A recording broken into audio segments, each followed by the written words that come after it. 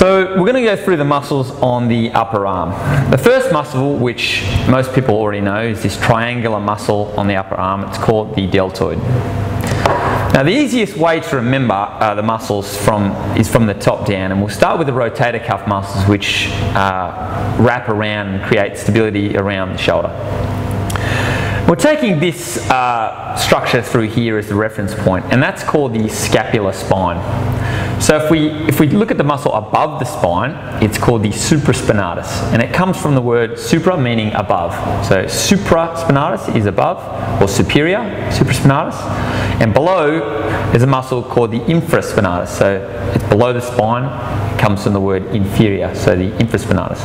So above the spine is supraspinatus, below the spine is the infraspinatus. Underneath the scapula, we've got a muscle called the subscapularis. So like think of submarine goes under, subscapularis is underneath the scapula. Now the fourth rotator cuff muscle is the teres minor.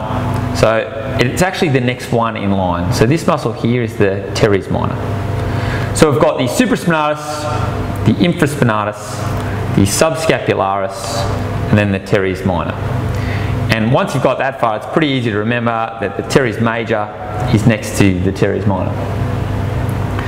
Now we move into the next section of the arm, and it's referred to as the brachial region. So that means this area here has got the word brachial somewhere in the context of the name.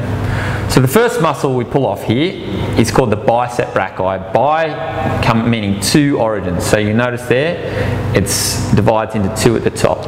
So Bicep Brachii. We've got a muscle here that comes from the front sort of structure of the scapula there, or the coracoid process, into the brachial region, and it's called the Coracobrachialis muscle. In the middle of the brachial region, we have a muscle called the Brachialis. And then from the brachial region down the radial side, we've got a muscle called the Brachioradialis.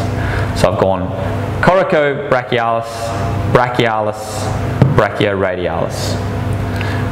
On the back of the arm, I've got a muscle called the Triceps Brachii. Tricep meaning it's got three origins, so Triceps Brachii. And then right on the elbow, I've got a muscle that also helps elbow extension. It's called the Anconeus. And the way people often remember that is because if the arm were to look like Italy, Anconia is on the elbow of Italy. So the Anconeus is a muscle right on the elbow. Actually that one in there.